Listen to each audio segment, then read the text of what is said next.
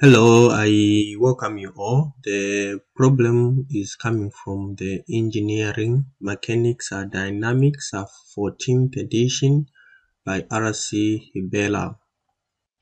So the problem reads, the pilot of an airplane executes a vertical loop, which is in part follows the path of the 4 lift rows and is defined by the function R. Okay. If his speed is constant and it is 80 feet per second, determine the vertical reaction the seat of the plane exerts on the pilot when the plane is at A. The pilot weighs 130 pounds. Right, they've given us a hint there which you can read. So, things to take note of. This is in a vertical loop. Alright, so this is in a vertical loop. So this is the vertical plane. Okay. Alright. So let's draw the free body diagram. So we are going to be using the polar coordinates. So we have the radial coordinate like so. And then we do have the theta coordinate like so. Okay, great. So this one is R, this is theta. Then we have, so let me draw what is happening. So this is the seat, and then we have the pilot. Okay, so we are going to have the weight of the pilot, and then we'll have the person exerting the force on the chair and the chair exerting the force on the pilot. So if we are to redraw the person once more again, so it means we'll have the weight and we'll have N from the seat. So this is basically what is happening, right? Okay, is that fine? Great. So we have the weight, and then we have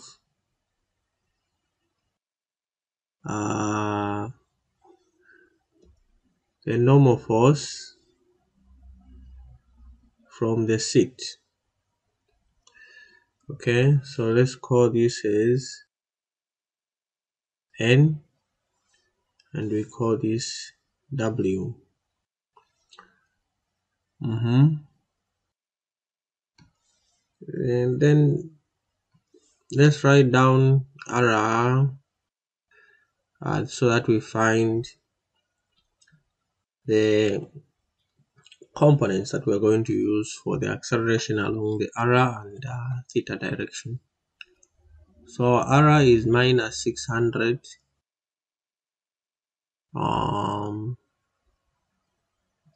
minus 600, and at this point the normal force is just directly along the radial axis. Okay, so cos 2 theta, then now R dot, which is the derivative of R with respect to time, this just becomes minus 600. Then we have a 2 theta dot, okay, and then sine minus sine 2 theta. Therefore our R dot is just going to be equal to 1200 theta dot sine 2 theta. Then theta double dot, we are using the product rule. Derivative of one while the other one is kept constant, and derivative of the other one, okay, like so, while the other one is kept constant. Therefore, R double dot is 1200 theta double dot sine 2 theta plus 2 theta dot squared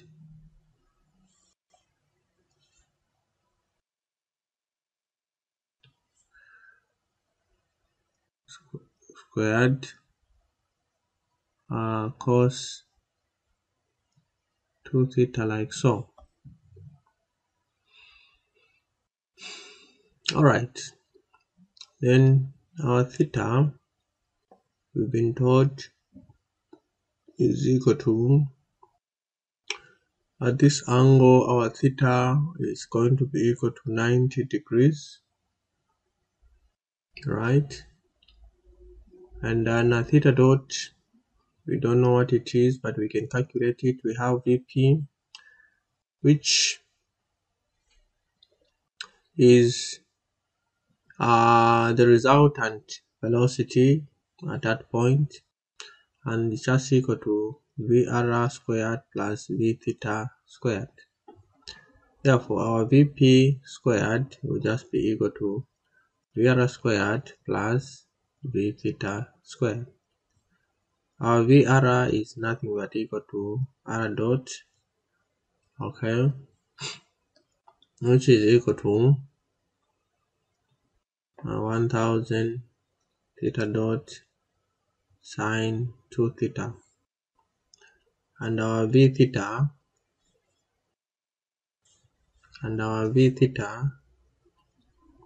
is equal to theta is equal to R theta dot, and this is equal to 1200 theta dot squared sine, R is just minus 600, and theta dot cos 2 theta. Okay, so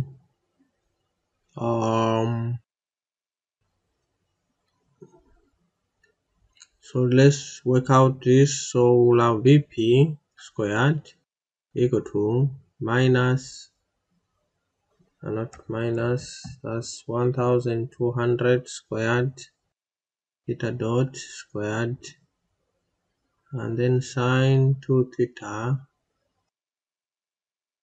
squared plus minus 600 squared theta dot squared and cos 2 theta squared. Okay, let's find theta dot. We can replace this. So we know that our Vp is just equal to 80 feet, and our theta we said is equal to 90 degrees. So this will just become 80 squared will be equal to 1200 squared theta dot squared, and sine 90, which becomes 180 squared. Okay, then plus minus 600 squared theta dot squared, then cos 180 squared. Which one is 0? Sine 180 is 0, right? Is that so? So this whole part just goes to 0. Okay, so therefore our theta dot here, you can work it out, it's just going to be equal to 80 squared divided by 600 squared times cos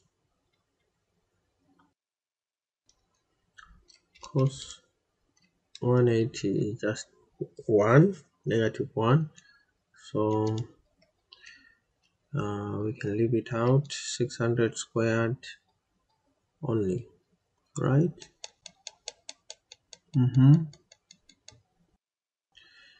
And then square root of that, we have a 0.1333.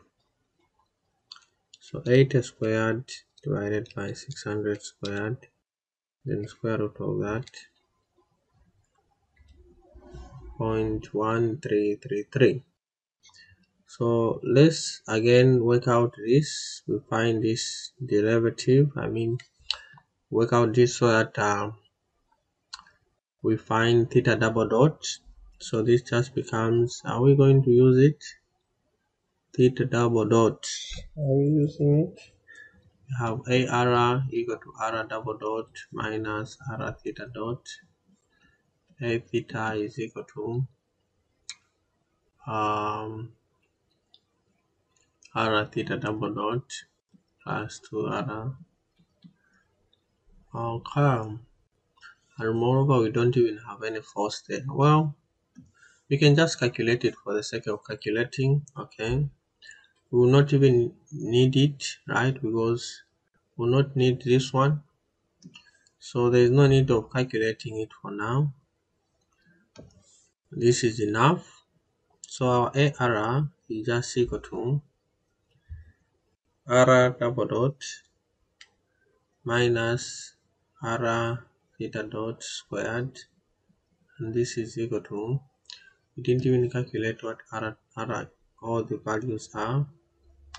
So let's calculate them. R at theta equal to 90.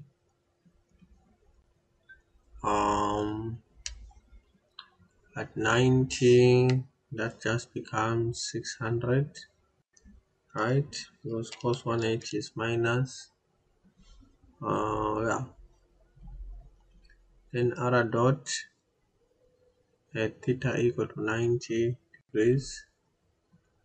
And we have this one is a 0, right? Because sine 180 is 0.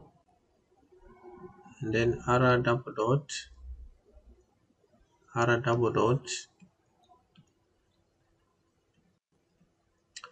at theta equal to 90.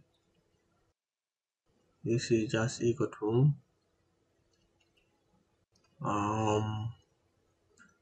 part is 0, so this one here at 90 is 0, this one is 0, so we only have a 2 by theta dot, which is 0.1333 squared, right, by cos 180 becomes a minus, then times 1200.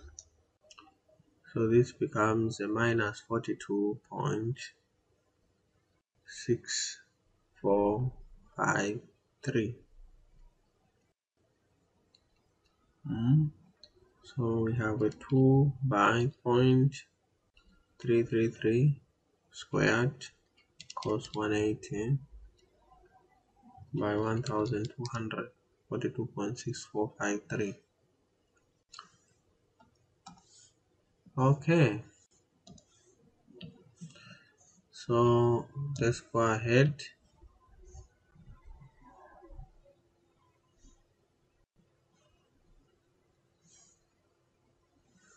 Let's work out this. Let me just create a boundary there like so. Right. Then our AR is just equal to R double dot minus R theta dot squared. R dot is just minus 42.6453 minus R, which is just a 600 by theta dot 0.1333 squared. Therefore, our AR is just going to be equal to Let me move them behind like so. This is just going to be equal to minus 42.6453 minus 600 by 0.1333 square.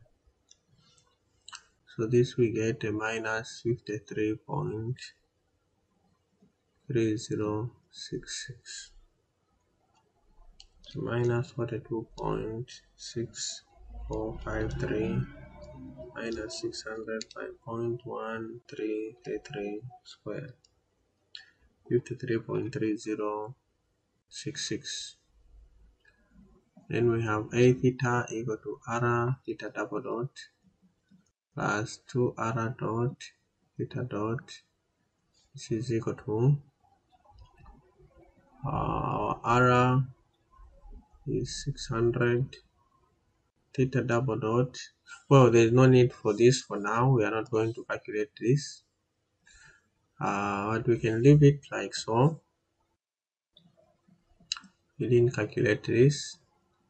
Plus 2R dot, which is a 0, theta dot, so 0.1333. Okay. So we have summation of forces in the other direction, MAR, right? And then we have minus W minus N equal to MAR. This minus the weight is 130 minus N, then 130 divided by 32.2. AR is minus 53.3066. Therefore, the value of N is just going to be equal to 130 divided by 32.2 by 53.3066. Then we have a plus 130. Okay. So minus, then it cancels. So we have 85.21 pounds. Okay, so 130 divided by 32.2 by 53.3066. That's a minus plus 130. Okay, so this is